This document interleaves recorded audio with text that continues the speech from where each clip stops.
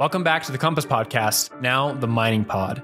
We sat down again with Mark Rossano of C6 Capital Holdings to talk about energy markets, both international and domestic. We talk about California's crazy ISO and what's going on with PPAs.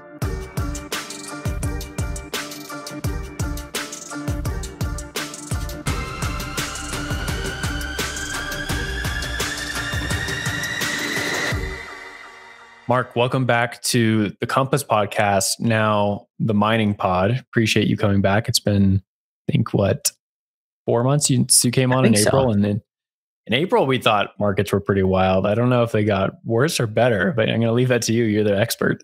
Well, thanks for having me back on. You know, things are wild, and especially depending on if we go international or domestic, we can talk about how crazy they've been or how steady they've started to get, but we can go through the different nuances within each. Yeah, let's do that. I wanted to start off just with some headlines. So we'll probably start with international markets and then go to domestic. And sure, as you said right before we start talking, both these things feed into each other. So there's probably not a wrong way to have that conversation. But here's some headlines. Bloomberg this morning: European gas slumps as bloc prepares details for intervention. UK lifts shale gas fracking ban in bid to boost fuel supply. California narrowly averts an electricity crisis amid scorching heat. Can Germany's economy minister keep the lights on this winter? And a bad year for crypto is a really bad one for crypto miners. So we some Doomberg headlines. It's some good ones. Yeah. So doom and gloom on that one. That was good. That's a good way for an uplifting Monday. I'm sure everybody's so excited to hear about this one. I mean, it's just a reality of things, right? Like a year ago, everyone was just happy as a clam, right? Yep. The September of last year, Bitcoin was going back up. We were marching towards an all-time high, 69K. And you know what? Got to take the bad along with the good. Yep. And just a notice on these headlines. These are, Bloomberg, New York Times, The Guardian, Wall Street Journal. Now, I'm not pulling these things off Zero Hedge. These are just basic headlines that ordinary folk are seeing, and they're scratching their heads and being like, I've never had to worry about energy in my life. Like, I turn my thermostat on and off just to make sure I'm not spending too much money, but they don't care about this. And now we're just getting hit by it. So I want to pass it off to you. We'd start with some international markets talk and understand what's going on there, unless you have any immediate thoughts or reactions to those wonderful headlines I gave you. You know, I think it's good to start in Europe because there's a lot of things that are happening between the two. And again, you joke about the Zero Hedge side, but at the same time, it's all about clickbait. So it's just how baity can they make the headlines? So then you have to you click into it, and it usually mellows you out just a touch in terms of where things are. But I think the important piece is going to be Europe, because when you look at European flow, you're going to hear two sides of the debate. You're going to hear those type of headlines, which are the world is ending, and then people that are like, oh, but storage is fine, so we'll survive. And it's somewhere in the middle, just like anything else in the world.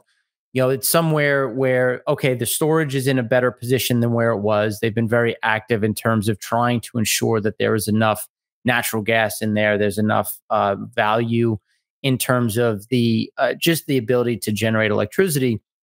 But then there's the other side of, what did they have to do to get there? And when you look at the two, you have to look at them separately, and then we'll put them together. So storage, they've been very aggressive buying in the LNG market, trying to ensure that they have at least 85 to 90% of their storage already there ahead of what is called the shoulder season, which is your typical fall. You're not, the AC is off, the heat's not really on yet. You're kind of in this middle ground. And that's when you normally see the biggest increase in volumes. But in order to get to and make the progress that they've done, they had to go into the market. They've been buying up as much LNG as possible, which is why LNG prices, which is, for those that don't know, liquefied natural gas. So it's just natural gas in a liquid form. And that's how you move it around the world, because it doesn't make economic sense when it's compressed. So they've driven up prices. They've pulled a lot of that out of Asia, but they've also caused companies to cut utilization rates. So we've about 70% of fertilizer companies have cut between 70 to 70% of fertilizer and petrochemical capacity has been cut. just because it's too expensive, it's too costly, natural gas prices are too high. You've seen refiners that have cut capacity, and then we've seen industrial complexes, everything from glass blowers all the way down, have just cut runs and cut activity just because it's too costly.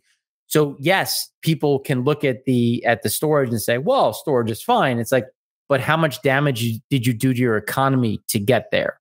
And you can't maintain that. And we haven't even started pulling stuff out for winter heating. So I think Mother Nature is going to have a lot to say on how quickly a lot of this natural gas gets pulled out of storage. Yeah, two quick reactions. One, the fertilizer numbers, I did see that. That's thousands of people, right? That's thousands of jobs, and that's thousands of dollars, millions, billions of dollars going to the economy that are not flowing now because they've had to shut off those heavy industries in Europe. I'm curious to see what the repercussions are over the next 3 to 6 months from that. And like you said, I think it's going to be pretty terrible. Yeah, and it's a great point that you bring up on just the human factor. And then for the company side, just because some of these contracts, they're union, there's a certain amount of government contracts that go along with it. So then the question is the company still going to have to pay people that aren't working?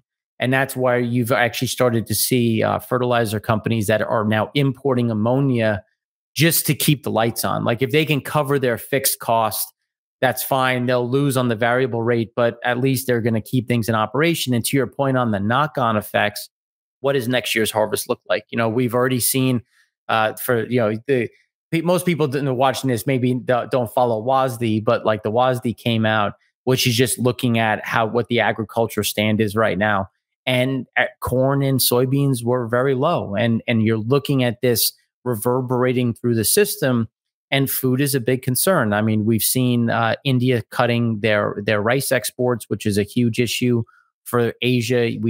This is one of the worst wheat harvests in the last, I think this is the worst than 2019 and the fourth worst in 20 years. To give you an idea of, and there's only so much that can be done to offset that. So losing all of this capacity is going to increase the cost to the farmer, which then increases the cost to the consumer. And that's where you continue to see those inflationary moves. So what you're telling me is don't mess up energy markets because everything is just downhill from there. Follow-up question for you, the Head and Shoulders, maybe explain that a little bit for people who aren't familiar with it. And I'm wondering also between summer and winter where we see most energy being pulled on the grid, which one is historically more taxing for the grid? Where do we use more energy, the summer or the winter? Is it sort of in between? Sure. So it depends on, you mentioned California. So California is always going to be on the summer side. Just to give you an idea of heat waves, and heat waves are things that most people can handle based on, depending on your location. But it's really that polar vortex. And that's the one that is really crushing when you start to see that breakdown of Arctic air, which brings down these massive amounts of cold air. So when you think about, what pulls the most, so obviously heat waves are a problem. They tax the machines, they tax the equipment because of the underlying heat. But I would say that when you're looking at it, it's actually the polar vortex that is worse. And it's the reason why is normally, on a normal polar vortex or snow bomb or snowmageddon, with all those fun headlines that people like to click on, that's when you could actually see, so 10 days of cover can come out in 3 days. And that's just because people are pulling so hard on the system because they're trying to keep their heat on. And especially in Europe and depending on where you are in the US, you may not be prepared for that kind of cooling. Like if you look at Texas, when you had all of those issues during February, most of these homes don't have the insulation we have in, you're in Denver, that they don't have your insulation. They don't have your structure. They don't have, so you constantly have the heat coming on. And a lot of it is electrical heat, not natural gas or anything that may be more efficient. So you're just pulling more and more on the grid, and you don't have the electrification, the winterization of a lot of this equipment. So that just means that things start shutting down. You start trying to roll things out ahead of time. And if you start to see something that extreme again in Europe, you'll get that pull very hard on the system, which then is going to cause, we've already heard from Macron talking about taking demand down 15%. And then you've talked about Germany rolling out plans for additional not sanctions, additional hurdles or ceilings in terms of what people can use to try to ensure that people don't freeze to death in the middle of the winter. For sure. Let's stay on the same topic. And I'm just thinking of this from my perspective of just seeing these headlines and being a layman in energy industry. I cross this path with Bitcoin mining, obviously here and there, but there's only so much we need to know. But from your perspective, what are the main concerns for Europe? What are the main energy sources they're trying to pull? You mentioned liquefied natural gas. You mentioned supply. And then what are some of the decisions political makers are choosing here? So I saw in the UK, they might put a cap on energy prices. Mm-hmm. Saw the same thing with the EU. Norway is not really sure that they're fans of that, obviously, for a few self-interested reasons. But yeah, just to start off there, what is the largest concerns going to the winter months? And then what are the decisions being made to prevent those from happening? Yeah, so the biggest concerns going into the winter months is what happens if if Mother Nature isn't kind. And if you start to get a cold snap that starts really kind of the beginning of October, and if that ushers in something more extreme, well, you're going to start pulling down fairly quickly. And in the past, that wasn't a huge issue because, okay, the winter started a little bit early. We're just going to buy more from Gazprom. That is now gone. Now you don't have the ability to just go to Russia and buy more. So you have to rely on the LNG market. But the LNG market there is spare capacity now. As you start getting towards those peak seasons, you really don't have the same availability on the LNG side. So now you're going to be paying up even more. You're going to be pushing that through. And that's the biggest concern is when does winter really start and how much impact or how much are you going to have to cut or cap some of this industrial output to ensure that people have enough natural gas to keep themselves warm and enough natural gas to keep the lights on. So some of the things that people are doing is putting ahead of time so that people can prepare. Look, we may have to roll out some sort of gating in order to ensure that people have enough natural gas. We've seen Germany, who's talked about extending the life of 2 out of 3 of the nuclear facilities to ensure that there's enough. They've been stocking up on thermal coal to make sure that if worse comes to worse, you're turning coal facilities back on. And, the idea is, well, do you give some sort of leniency on the carbon tax? Because even when electricity prices went through the roof, it still didn't make sense to turn coal back on because to buy the carbon offset still made you essentially red. Like there was no point. And I think that's the biggest problem when you start looking at the caps, because when you start looking at these caps, and I'll just take it back to the 1970s, and we've seen those caps never work. And the reason why is because you're capping only one side of the equation, not both sides. So you're capping the amount I can charge someone, but you're not capping my cost.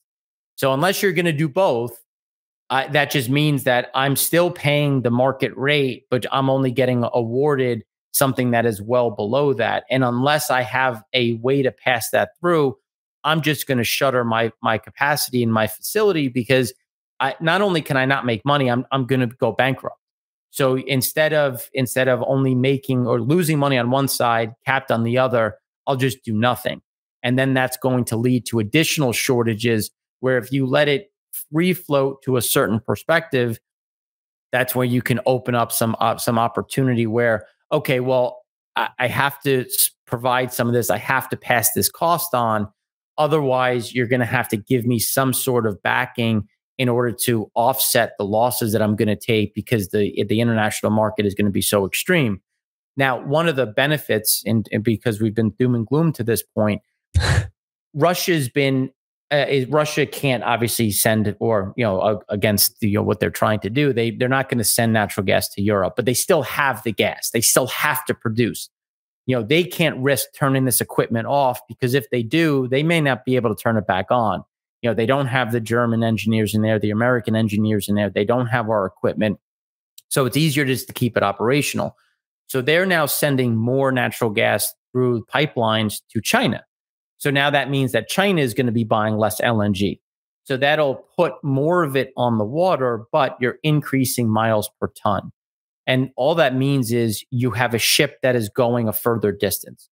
So that means that there's going to be more ships in use, which means that the rates are going to be higher, insurance is going to be higher, and it's just going to take longer because where Australia used to sell their LNG to China, now they're going to have to go from Australia to the UK, and just think about the distance in terms of what we're talking about. Now, there's also some arbitrage that has opened up.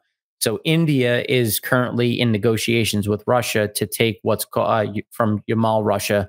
There's an LNG facility that used to sell a lot of their LNG into Western Europe. That has since isn't going to happen going forward.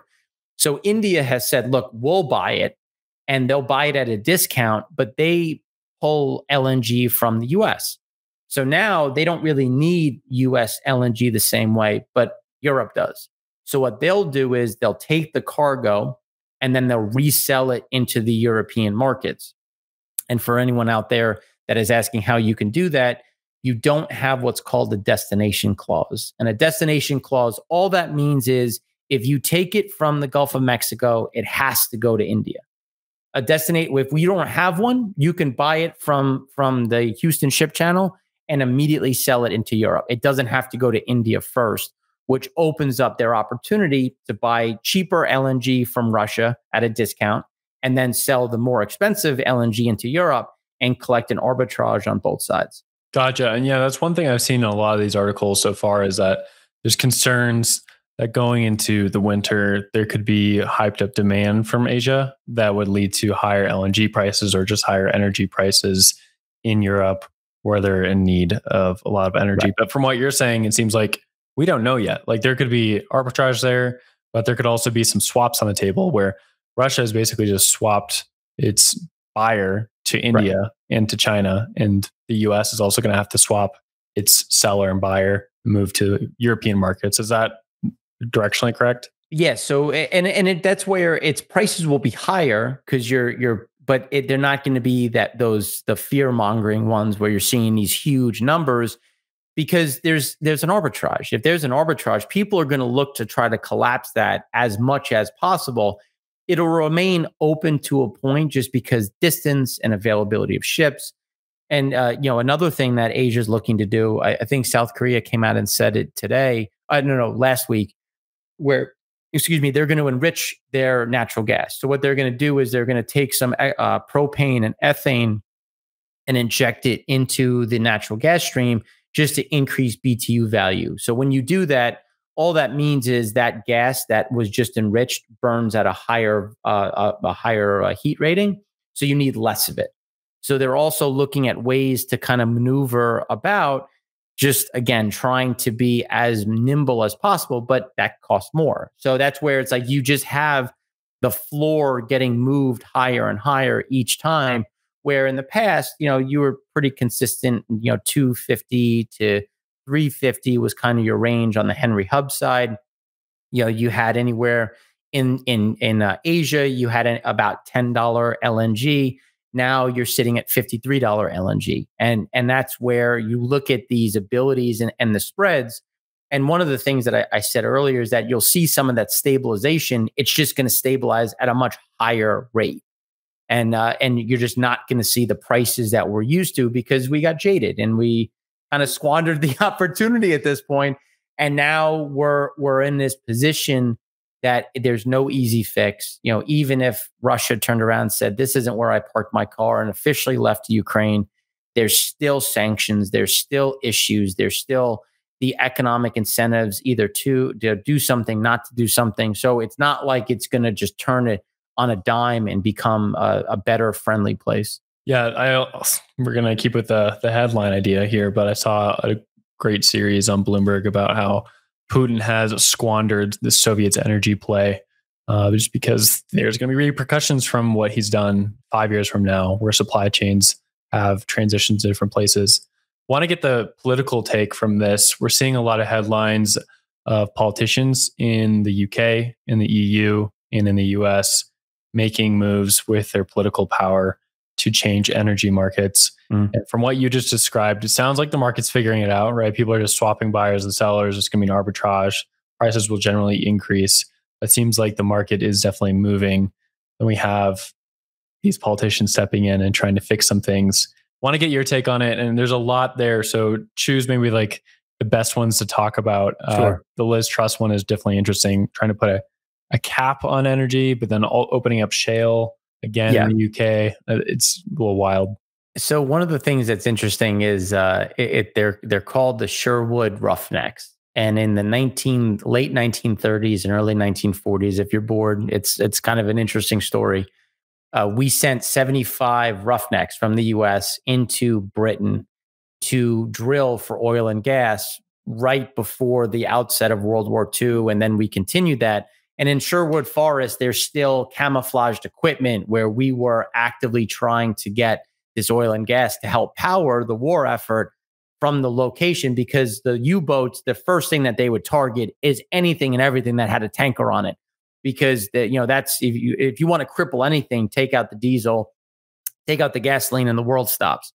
So one of the things that we know it exists, there's opportunity there, but it takes time. Yes, the U.S. has helped perfect things. We've learned. We can pass on those learnings to our allies, but do you have the right equipment? Do you have the right know-how? Do you understand the rock? Do you have this geology? Do you have the seismic? There's so many things that come into it where it sounds great. And I think it's something that is moving in the right direction based on what we've perfected, what we've learned, what we had to learn the hard way. They get to benefit from that. But to increase it, I think, is a good thing. But the cap is just not going to be stable. Because like you said, Norway's not happy about it. It's like, well, I'm going to sell it to you, but I can sell it to someone else at a higher price. Like, why would I sell to you? And that's where you start to see these caps and everyone's like, oh, well, they're just going to be good corporate citizens. And it's like, no, there's a certain point of corporate citizenship that will happen. And then the rest will just be, going to the highest bidder, because if you go to the highest bidder, you do help balance the market because you're taking them out. The next buyer's lower. And, that's how those arbitrage swaps work. But the biggest component at this point is going to be the nuclear side. And we've seen, taking down these nuclear facilities, even though it's like, well, what are you replacing it with? Like, I don't know, like you're taking down nuke, which is baseload capacity. It's constantly operational, 97% on point. And you're going to take them down for what? And then you start to use solar, wind, and then some battery that doesn't really operate the same way. And again, I'm not saying that it isn't a basket approach, because it is. Like solar and wind can easily work, but you need something behind it to back it up, because the wind isn't going to always blow, the sun's not going to always shine. So you need some nuclear, you need some natural gas, and you have to make sure that you have a lot of that flexibility within the grid system. And I think we're starting to get the rethinking on, well, do we need nuclear capacity? Should we have this stay on board? And I think that's going to be the bigger, I think, sticking point on the geopolitical side and the political side of how should we consider nuclear power? Is it green? Is it not? Should we have backing? Should we make the red tape easier? Where are small modular reactors? Doesn't make sense. And I think that's going to be the lessons learned from here is we can't rely on Russia, so we can't rely on natural gas. And to your point on squandering this, the answer is, yeah, you had the ability to bring in and create relationships with, the US and other Western entities that have a know-how, that have a lot of technological innovation that has happened on the gas front, on the crude front, to go in there and bring that out. And let's be fair, bring it out in the right way. There's one way, which is, if you want to pick on China, the Chinese way of, well, let's pollute and worry about it later, or do things efficiently at the beginning. And you might think, well, why would you do it efficiently? If I'm leaking methane into the atmosphere, I'm losing money. I want to sell that methane. So I want to capture it to make sure I can sell it to the highest bidder. And again, that's where you coming in, you're creating the structure, you're creating these efficiencies that can then be carried on. But instead, Now, do you have the right equipment? Do you have the equipment in inventory? As it breaks down, who's fixing it? Whose equipment are you using? And if the answer is I don't have any more, well, that's just revenue that's no longer going to your economy. Those are jobs that are no longer going to be generated because these facilities are going to be essentially just deserted. My quick take on it and reaction to it, probably from a very Bitcoiner perspective, is a lot of these moves by politicians are not going to move the needle much. I'm assuming you somewhat agree, but yeah, could be curious to get your thoughts. I agree with you. It's just the politicians, and this is the problem when you start looking at politicians getting involved in the economy. You push on one string, there's a million strings that get slack and taut, and they just think they're pushing on one without thinking about the ramifications and how it reverberates through the system. Where if you're looking at it from as the economy is a living, breathing thing, and you have these real-time adjustments, when you have these artificial hurdles that you have to go through, it just increases cost. It increases time it takes to get around them or to figure them out.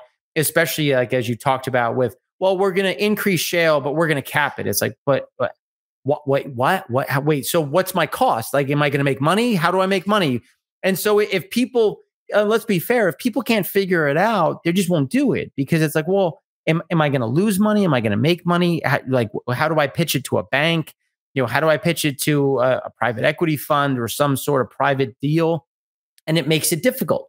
So, I mean, think about, we'll talk about PPAs. If I'm a Bitcoin miner and it's like, what's my biggest cost? And if I tell you, oh, we'll figure it out later, it's like, no, we can't figure it out later because I need to buy my tech. I have to buy my equipment, figure out what that cost is. I have to figure out my cost of actually, mining it. And then I have to figure out, within a certain delta, what my price is going to be. Where am I going to sell it?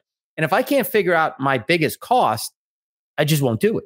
And I think another point to this whole saga or story we're seeing unfold in front of us month after month is the fact that why would these oil guys and why do these energy producers have any trust in the politicians in the first place? And they're trying to kill off these industries a year ago, and now they're coming back and saying like, "Oh, maybe now you can turn on."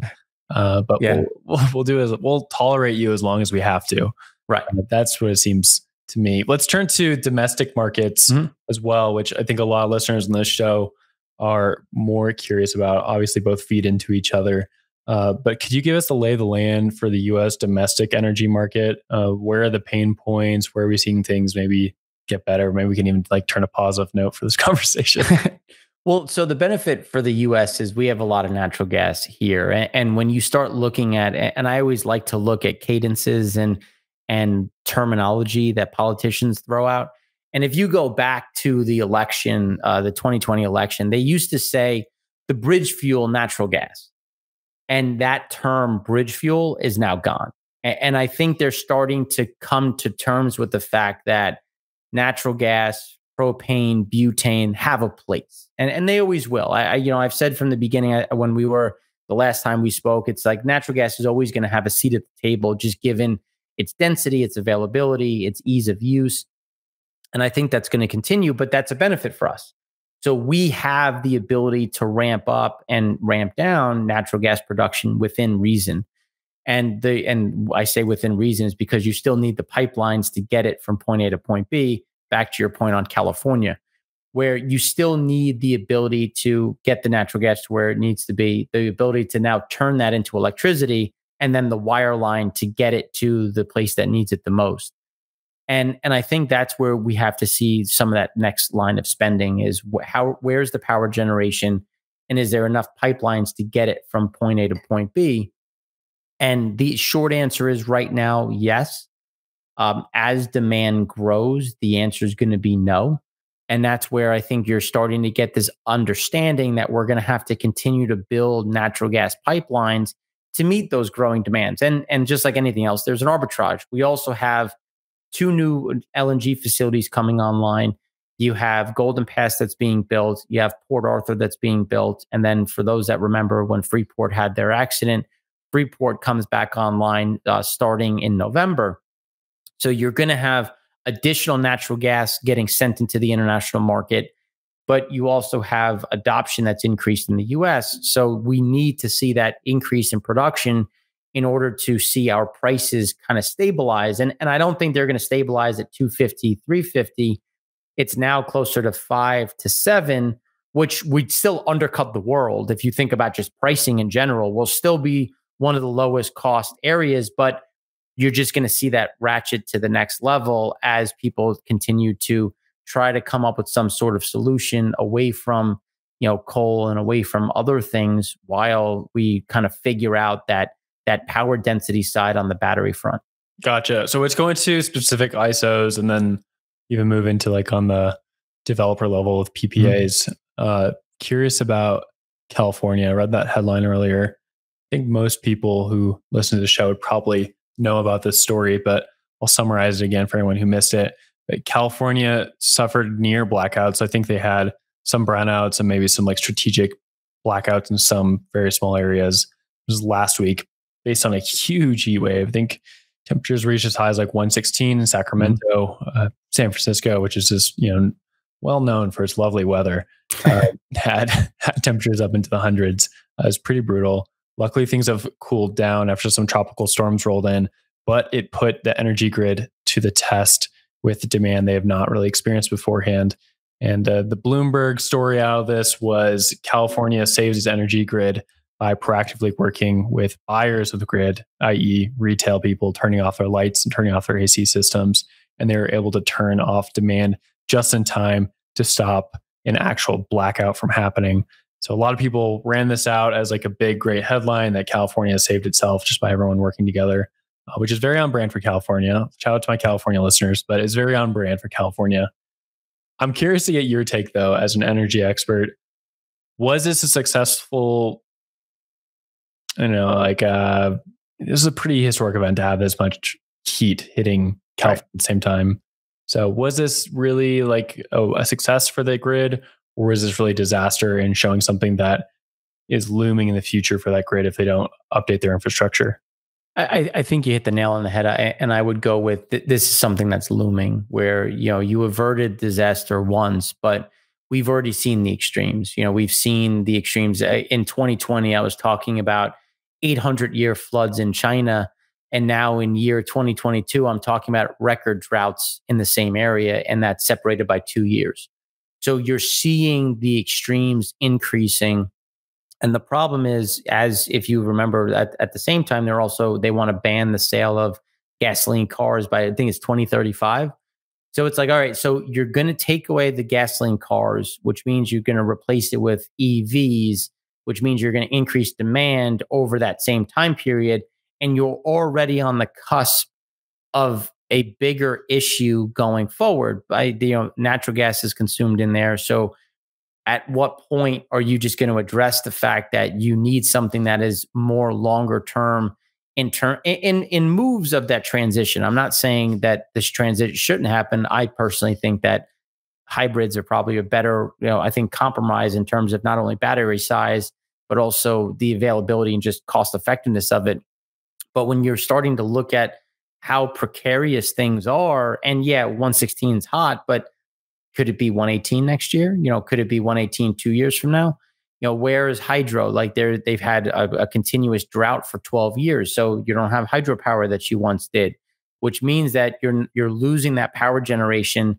They don't want to build wire lines coming from coal facilities in Nevada. So how are you going to solve this? Are people just going to get used to the fact that, it's 110 degrees out, time to go home and shut everything down?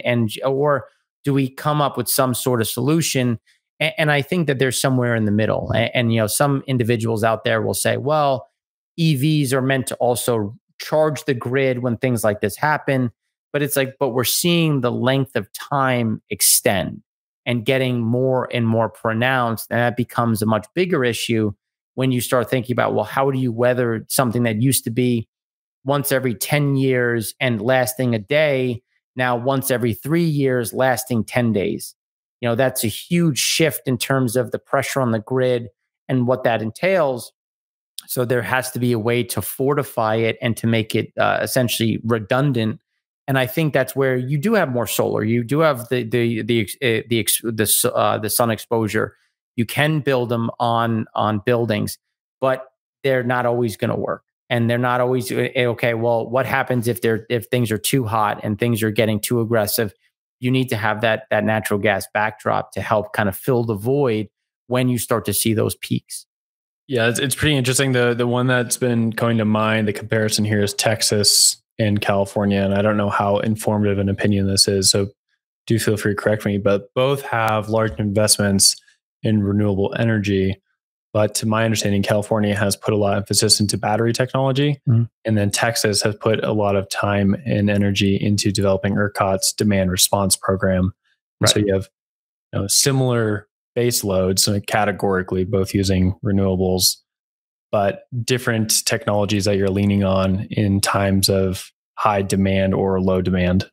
Absolutely. And then the question is, if you start rolling out those batteries at greater levels, how much lithium, copper, cobalt are you utilizing? So you want me to use EVs, but you're consuming more of the raw materials into industrial size batteries, which is going to absorb some of the spare capacity, but we're not mining additional capacity in Chile and Africa. So at some point, we have to have a real conversation of what do we want our supply chain to look like? How much are we willing to invest in nickel and all the other raw materials that go into it? And there's some balance. You look at you brought up Texas, which is a great point. You have all of this installed wind turbines, but none of them are winterized. So it's like, well, shouldn't you winterize some of them? Like, shouldn't some of them be? I mean, there's ones in Calgary that in 10 below are still spinning. Again, you need wind, obviously. But if there's wind blowing, there shouldn't be ice sheets. How can we meet in the middle? And that's where I think we have to have that conversation of, look, everyone's wrong. Let's just come to the conclusion everybody is wrong and come up with the right solution. It's not all green. It's not all oil and gas. It's some balance in the middle. At the very least, it's nice that infrastructural talks like this are sexy again, right? For the longest time, no one ever wanted to talk about winterizing wind turbines. So it's funny because people don't care unless I can't watch Netflix. Are you telling me I'm going to miss the new Game of Thrones because I can't turn on my TV? Whoa. Let's have a conversation about this. And that's a good point. Like, I had friends that I unfortunately wasn't able to make it to a baseball trip, but you talked about San Francisco. They had a 45-minute delay because of a brownout. Like, the lights went off in the stadium because they didn't have enough battery storage, there to keep. So for 45 minutes, they had to wait to get the approval for the interconnect to bring the lights back on.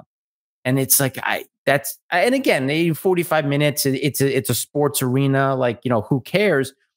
But you can't do that with industrial capacity. You can't wait and be like, oh, sorry, guys, like, got to shut everything down. For anyone who works in the industrial sector, you have to prime. You need the machines to be warm. You have to make sure that there's hydraulic fluid in certain areas. So it's not like you just flip a switch on and off and things operate. Like, there's a process behind it. Yeah, I definitely agree with you. And I think, like, keeping the eye on target here is that everyone wants these grids to work correctly, or at least I hope they do if they're working in the energy sector. I hope that they have a goal of providing more energy for more people at better rates with cheaper and better energy sources. Let's move to the last topic while I have you, and that's on purchase price agreements or power purchase agreements. Mm-hmm. We've seen a lot of Bitcoin miners squeezed by PPAs recently, including Compass. And just for backstory, if anyone's listening isn't familiar with Compass, we have 2 hosting facilities that we partner with in Georgia. We just hosted with them. We don't have a PPA with them because hosting contracts don't typically work like that. But the owner of the facility did not have a PPA and were using a variable rate. And so they got squeezed. And a lot of people in these facilities had to move out. And that's a pretty common story, just using it as a touchstone here, since this is the Compass podcast. Makes sense to sort of tell our story here. I've heard of a lot about other people doing this. Northern Data, big Bitcoin miner in Europe, is starting to turn down energy purchases from the grid because Bitcoin mining revenues are low, energy is getting really expensive. All these variable rates people have signed for PPAs are starting to bite them in the ass a little bit.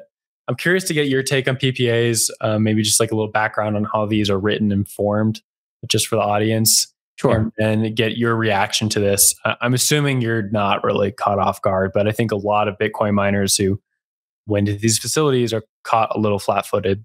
We have a deal with a Bitcoin miner up in New England, and we offered fixed. So there's two different ways to do it. You have the variable rate where you're just taking whatever the rate I can get, or there's a fixed rate. And the fixed rate can be a fixed rate for a set period of time, or a fixed rate that will fluctuate based on a 6-month average, or as you go forward, or there's like a step up of 5, 7, 10% every year just to keep up with maintenance costs. So one of the things that we did is we signed a fixed PPA but it can be terminated and rewritten in 30 days.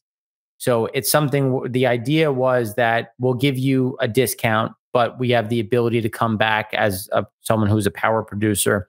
We have the ability to come back and say, hey, prices went up. We're willing to work with you. What would you like? This is what we think we can do, because there's always going to be a lot of variability. And it was about 2.5 pennies above the going rate. So they were comfortable because they could plan their market, and 2.5 cents long term, we're not going to get there right away. So it's something where everybody is comfortable in the structure that we have. Now, when you start looking at doing your own PPA, the push is always for fixed, getting as close to fixed as possible. And if they push back on that, offer up the ability to increase every 3 months or 6 months some discount below the going rate. And you can sweeten the pot with, look, I'm paying you rent, I'm on your facility, I'm paying you a rent piece, so that's a credit to me. I'm giving you some sort of flexibility so that you have some comfort to release. And then if there is some opportunity behind that, is also to have some sort of rev share, whether that be 1, 3, 5% of whatever revenue is, just to make sure that you're going to get that other little bump. Another thing that I'm seeing, and again, it depends on the technology you have installed, is the ability to almost flex between a data center and a Bitcoin miner or some crypto miner in general. And I think that is going to become a very interesting opportunity, because even if Bitcoin prices go down or crypto prices go down, you can still pivot over to have some sort of data processing. And I think that's actually becoming a very interesting time, because realistically, there's not enough molecules being made. And I think that's the biggest problem. And that could be said about diesel, about electricity, about data, if you want to think about bandwidth in general. And I think that there is some balance between the two to try to create that. Now, the PPA is going to be done in terms of different pieces. The PPA could be off of a MISO. It could be off of the local, depending on how it's being produced. So since we're producing our own power, we can do things that are what's called behind the meter. And I think that's where you want to try to get the closest to, is behind the meter. Because if you're in front of the meter, someone has to pay for marketing and distribution, for maintenance. So if you can get on site and co-locate with someone, that's also going to give a certain benefit, because you won't have the same hit from the distribution side that could hinder your underlying economics. Gotcha. Curious to get one final take from you. Sure. Where do you see domestic energy prices going over the next 3 to 6 months? Obviously, we're in the shoulder period, so I'm expecting it's going to go maintain for a little bit, and then into the winter go up. So it might be a pretty easy prediction for you there. But I'm curious to see, because we've seen hosting rates and energy rates go up, between 20 and 40% isn't uncommon in Bitcoin mining right now. I think there was a panic, and I think a lot of people were caught flat-footed. So there was a certain mark to market that happened. And I don't think you're going to get that next step up, because I think people have an idea of what the market is doing. I think some have already started hedging to look at, okay, well, prices are cheaper now for the winter months. I'm going to go out into the curve. I'm going to hedge a bit, make sure that I have that power backlog. But when you look at, you talked about the different ISOs. Each ISO is going to be slightly different, because each one is going to have the swing production. So if you look at New England relies on LNG as their swing. The Midwest relies on thermal coal coming from the Illinois basin, the Powder River basin, and then Texas in that south is gonna really be kind of tied to Henry Hub. So realistically, if you're a Bitcoin miner or a crypto miner, you want to target the Midwest and the South. The Midwest prices will go up, but like if you look at places in New England, you could be at 22 cents a kilowatt hour. Where if things get really bad in the Midwest, maybe you're at 9 cents. If you're in the South, depending on how you're configured, you could be anywhere between 5 and 7 cents, depending on the deals that you structured. So for me, it's always going to be getting behind the meter and getting in those two locations. This is selfishly because we're looking to buy assets in the Midwest. You don't have weather as the same issue. I think Bitcoin miners and crypto miners were learn the hard way what a Texas desert can do to you in peak heat months, where you don't have that kind of variability. And because we're hydroelectric, there's already water on site that can be used for cooling. So those are I think the key pieces, but always do fixed, variable within a window. So you're taking the average. So if, say, for an example, August is terrible, August prices are 12 cents, but July was 7, June was 6. Always do an average, because the average over the length of your contract, the average will work in your favor when you're the buyer. The seller won't catch the peak. They'll also miss the bottom. So both can win. And I always joke that a good negotiation is everybody's very unhappy. And I think that makes everybody unhappy. And that's the perfect place to be when you're writing these kind of deals. I love that advice to end the show. Mark, thank you so much for joining the Compass podcast. It was great to see you again. It's a pleasure. Thanks for having me on.